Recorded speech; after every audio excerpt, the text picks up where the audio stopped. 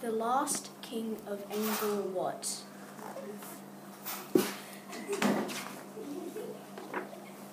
The Last King of Angkor Wat by Graeme. Tiger, gibbon, water buffalo and gecko sat amongst the ruins of ancient Angkor Wat. They were looking at the old stone carvings of kings and parades, feasts and battles. "I would have made a fine king," said Tiger. "I am so strong." "Not so fine as I," said Gibbon.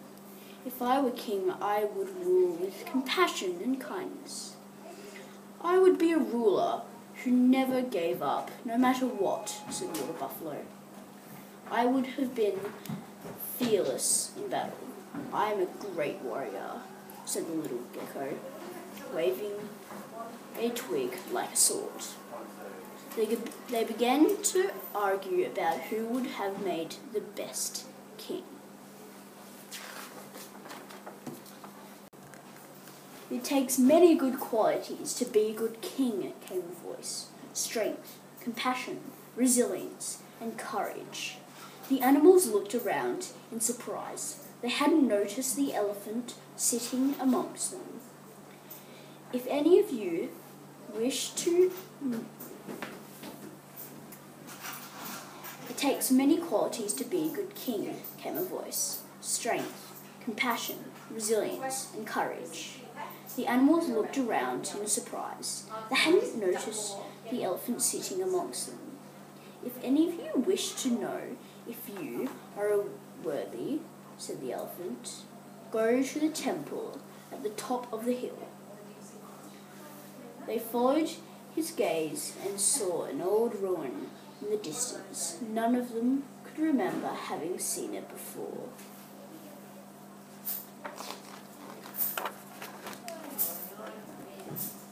"I shall win this race," said Tiger, and he sprang away towards the distant hilltop with a mighty roar. "Not if I get there first," cried Gibbon. He leapt onto the branches and gave chase, hooting as he went. Water Buffalo snorted with determination and charged off through the jungle. "I shall never give up." "Wait for me," cried brave little gecko, and he scampered after them on his nimble feet. I just realised. Tiger bounded through the jungle until he came to a swamp guarded by a fearsome snake. He stopped and snarled, muscles tensed and ready. The huge reptile coiled itself to strike. Gathering all his strength, Tiger made a mighty leap over the snake and raced on.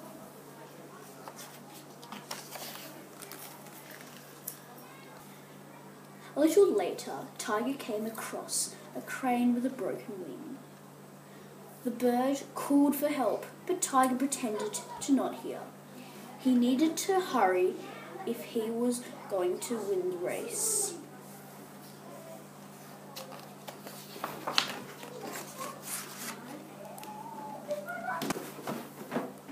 Gibbon swung through the trees until he too came across a snake. It seemed to be tangled in the branches. "Let me help you," said Gibbon, untangling the patterned coils. Then he hurried off again towards the distant hilltop.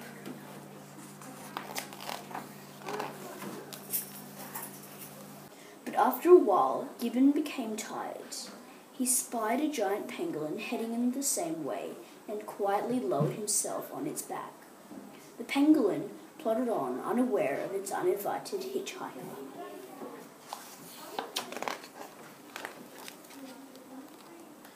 Meanwhile, Water Buffalo was pushing tightly through the jungle when she heard a voice. "Don't be afraid," the snake hissed. "You may pass." But Water Buffalo trembled at the sight of the huge reptile and backed away, unable to conquer her fear.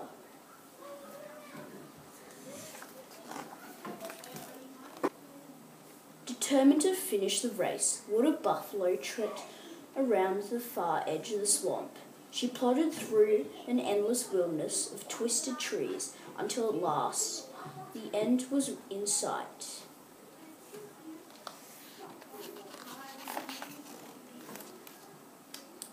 Gecko was scampering through the jungle when he found his way barred by the snake. But Gecko was not afraid. He dodged this way and that as the snake tried to catch him.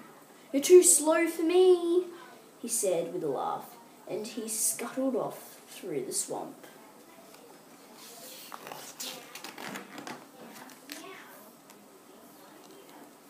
Gecko ran on, leaping from one thick, twisted vine to the next, a handy path onwards to the distant hilltop.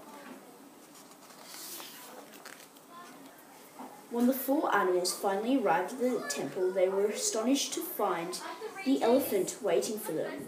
"Each of you has done well to reach the top of the hill," the elephant said, "but let us see what your journeying has revealed."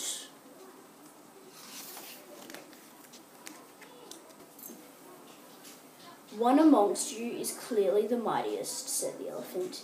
His strength enabled him to escape the danger and reach the top of the hill first. Tiger roared in triumph. The elephant hadn't finished. However, he ignored a call for help along the way. He lacked compassion. Tiger looked away. "Another showed kindness to the stranger," said the elephant. Gibbon nodded to himself, but the elephant hadn't finished. However, he tired quickly and happily with a ride on the back of others. He lacked resilience. Gibbon hung his head. "There was one who was determined and untiring," said the elephant. "One who kept going until the end was reached." Water Buffalo snorted with satisfaction, but the elephant hadn't finished. However, she was unable to face her fear and was forced far from the path. She lacks courage. Water Buffalo stopped snorting. "And one was the bravest," said the elephant. "He faced a terrible adversary without fear." Gecko chirped with glee, but the elephant hadn't finished. However, he was foolhardily. He does not fully realize the danger he was in. He lacks wisdom. Gecko chirped no more.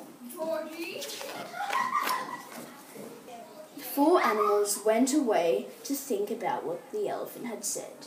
And there, at the top of the hill, they understood that none of them possessed all the qualities it took to be the greatest king.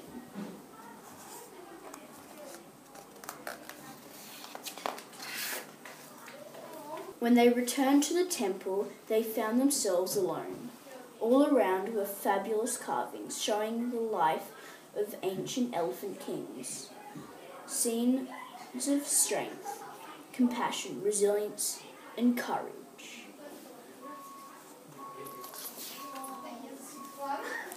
Tiger, Gibbon, Water Buffalo, and Gecko went back down the hill.